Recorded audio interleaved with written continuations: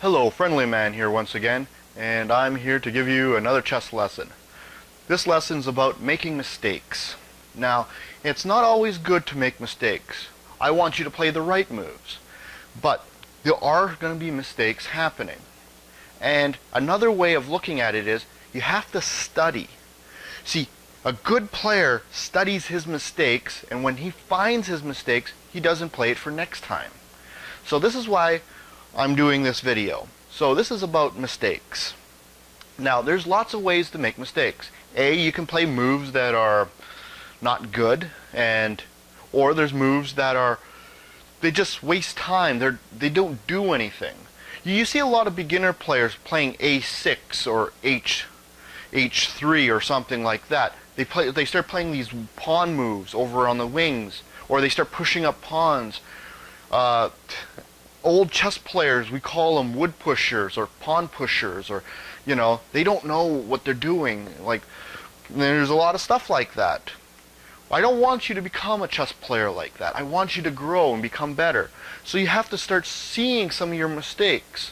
So I'm hoping this video shows you some of your mistakes and gives you a little bit of light. Oh, those are mistakes? Yeah, those are kind of like mistakes.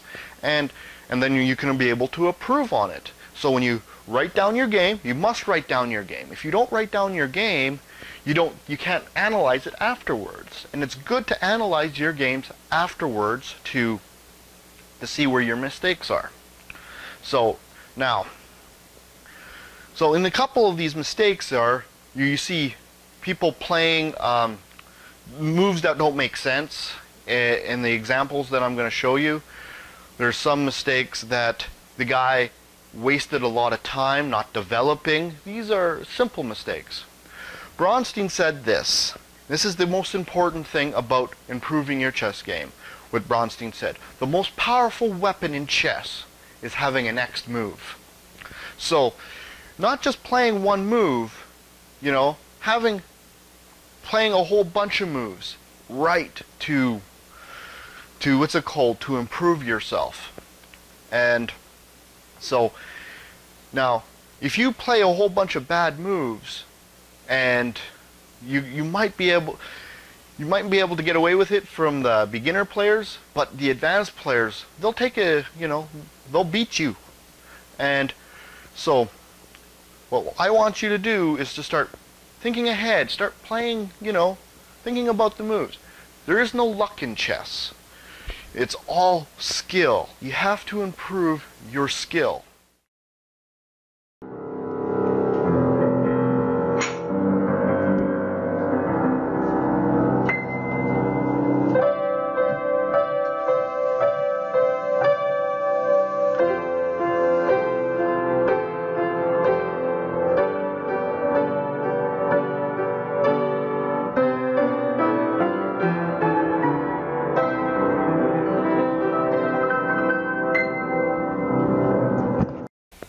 Okay, this is a game that my friend sent me. He played a 1500. So white was the 1500, and my friend is around 1300. So this is actually a very good game. He actually saw a beautiful idea here, and I want to share this idea. That's one of the reasons. So, like I said in the thing, this is about, you play something bad and it might leads into good. Might leads into something worse. Okay? In this situation, it leads into something worse. This is so let's gather some information here. See, if you want to win chess games, first you have to understand what's going on in this position. Okay, so I have to look at this. Okay, it's black to play here. Okay, so black is looking at white. My friend is black, and he's looking at, and he noticed a few things that were very important in this position, and you have to see this important thing too. Okay, the important thing is where this bishop is.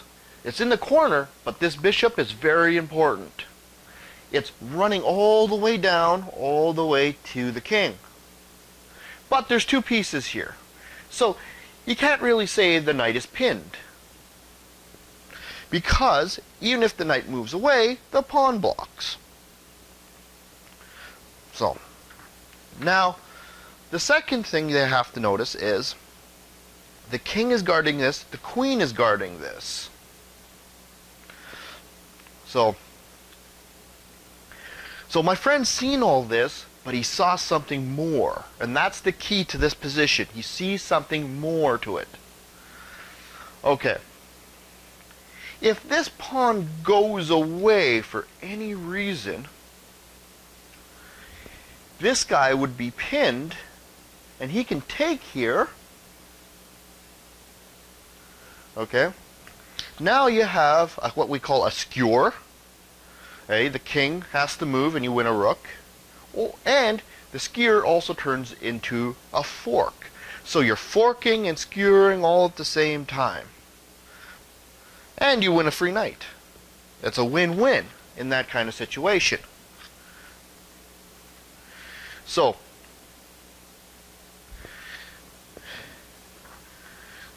he came up with something. He took here. Now, if he takes back, we get the position we get the position that we want. Now you can take here, get the skewer, hey, and he's up in exchange, and up a knight. It's great. Of course, most players don't play like this. Now, this pawn is what we call overloaded. Okay? He is an overloaded piece. He's defending the knight, but he's also defending this pawn at the same time. So, now, in the Bible, it says you can't have two masters. You'll favor one, and despise the other, or you'll, So, and this is what's happening. This pawn, has to favor one of the other. He can't do both. That's why Bible principles are excellent for chess lessons. But Bible is just great learning about the Lord Jesus Christ. So, now, the overloaded piece. So he's kind of stuck in the fence. Should I, what's it called? Save my knight? That is more valuable. Or protect my pawn. So when he takes here, now he gives him a choice. Should I keep it or not keep it? So what he did instead was he played a horrible move. This is called a waste of a move. He plays this. Okay, it doesn't do anything. Because he wasted a move, he doesn't really understand this position very well. Because the queen was already watching it. You don't need to put your queen to watch it again, He's already watching it. What you need now is to get into safety. Okay? He has this threat. You should remove the threat. Just go here. And that should be good. Okay? And then he'll just take here. Now you're up 2 pawns. Okay? Just have to move the knight away. Maybe here or something like that. I don't know where. And this is good. Right? Now, if you're thinking like take the queen here to what's it called, to protect it with the queen, that's not a good idea, because A, you're taking a valuable piece like a 9-point queen, okay, and you're putting him on guard duty, and you usually don't try to put what's it called, high-level guys on guard duty. You don't see CEOs of companies, head of security, or even just security. They just don't do those kinds of jobs. Okay, so that's why you don't take a high piece. And there was another thing here. See, when he did this, he self-pinned himself. This knight's pinned. And what do? Always attack the pinned defender. Boom. Now he's getting attacked twice. You're going to win that knight. That's why you don't play that. So it's just best to move the knight away, and I don't know if that's the best square. I have no idea. You can go here. You can also go here. Yeah. I think here would be the best, because you can get him active. But I'm not too sure. I'm not too sure. Just move him away. So, now let's see what he did in the game. Okay. Okay. So, like I said, he plays this in the game. He takes here. He's still up his 2 pawns. Now, he does something even worse by taking this pawn. Now, it's the same thing I was showing you just prior to this, but now you're even in a worse situation. Now you have an absolute pin, plus, you know, everything's on the same row. You're in a worse situation than you were when I was showing you, you know, those sidelines by moving the king around. See, that's why one little wasted move can change something. It might not change it for the best, but I'll change it for the worst. And in this situation, why he didn't move his king to safety, now it's worse. So let's see what happens. So he plays this, attacks the, you know, the pinned knight. Always attack the pinned piece with a lower piece. Now he moves the king. Instead of moving it here, he moves it into a worse situation. Kings are not supposed to be active. Your job is not to make an active king. So that's why you don't put him here. Okay. Now the bishop can just capture him. Now you got the same thing, but now it's a skewer with the queen and a fork with the... So you got a fork and a skewer together.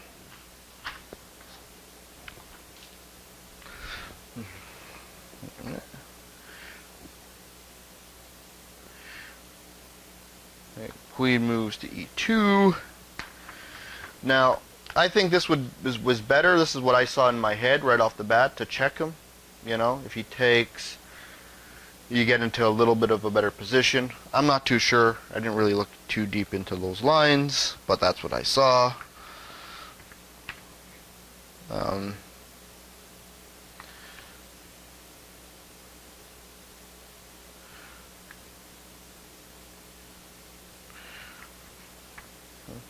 So in the game, he just captures here, and black won maybe 4 or 5 moves later. So that's what happens when you know, you play one bad move. You start playing, you know, you start making more mistakes. Always try to understand what's going on, get a good grasp of what's happening. Okay, the second game is even more interesting. Let's look at that. Okay, in this game, you'll notice that black didn't make too many moves, but except for some pawn moves. He did actually move the knights out, bishops out, and he just moved them back to its home row. You believe it or not, these are two 1800s playing each other. I would actually say this guy is black. He's like a beginner. Like he's 1200. You know, you see 1200s move, like make a whole bunch of pawn moves like this, and you go, oh, you know, why? Why did he make all these pawn moves? So, okay, you know, so he didn't develop. It's just a horrible game. But after the game in this tournament, I wasn't actually playing in the tournament, but after the game was over, he showed everybody this win, and I thought it was a pretty nice win. So I wrote it down, and I decided to bring it back here to show you guys this awesome win. Okay? Doesn't look like there's too much here, but there's a lot of stuff happening right now. So I'm going to show you right now how he should have played it. and then I'll show you what happened in the game, and some interesting ideas. There's like tons of ideas here. It's like tons and tons of moves. So now this would be a great time to press pause and see if you can find your own idea here, to see what would you play. This is like an exclam, you know what I mean? This is a very good move. So if you take a look for it right now and stuff. So it's white to play, and what would white do to win the game?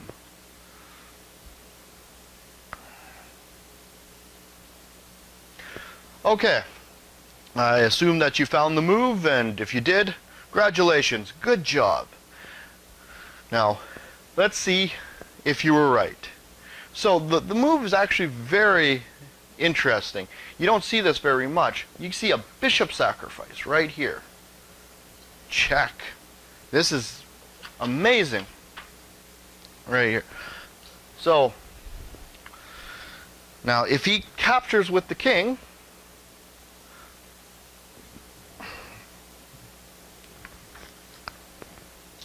okay, now you can take check. You can check the king. The pawn can't capture because the queen, you're going to win the queen. So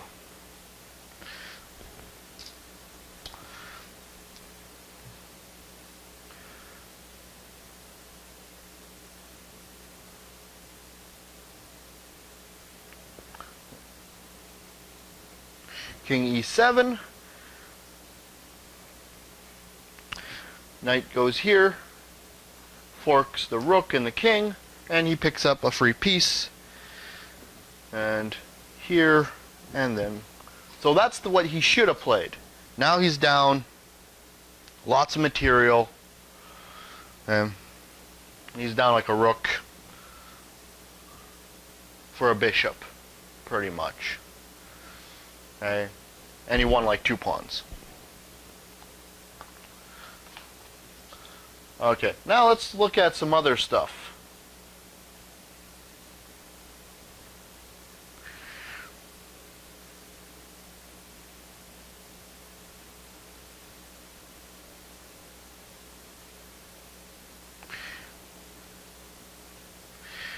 Okay, so what happens? He didn't go here. See, that was the best move, to play here. If he didn't play here, he played here instead. Looks like an obvious natural move, but there's some stuff here. Very, very dangerous stuff. Okay, he has this. Check. Only move, pawn. Capture the pawn, and this is checkmate. Okay, it doesn't look very... Wait, is that checkmate? No, that's not checkmate. Okay, where am I?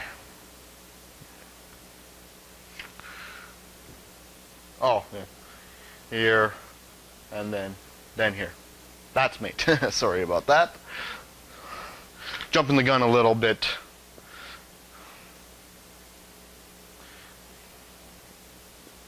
Okay, so there's mate here. It's really delicate, you know. You play these obvious looking moves, and you get mated. Now, this is what happened in the game. This is what he played. This looks like, oh man, this looks like an obvious move right here. So when he got checked, right, when he got checked, he actually went to attack the knight. And that looks like, oh man, that looks like a good move.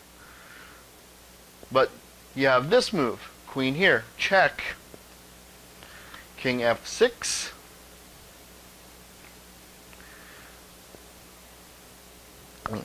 King f7, check. King takes e5, takes the knight.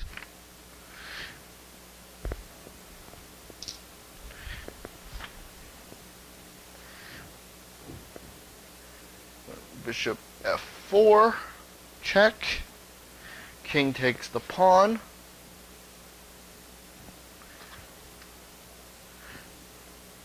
Knight d2 check. King f3.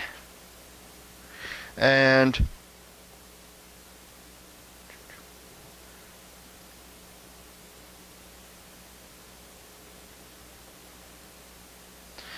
there's checkmate in 2 here. See if you can find it. Okay, and the move is queen here. And the bishop has to block. Block. Here is checkmate. So that's a pretty beautiful mate. And so just by making simple mistakes, you can lose a game very quickly if you're not exactly sure on how to play it. In this situation, there was a bishop sacrifice that was hard to see, and there was a lot of subtle moves that you had to figure out. So these are very interesting stuff. So I hope you enjoyed the video. Thank you for watching, and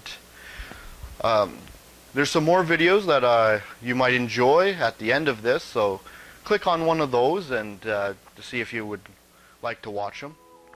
And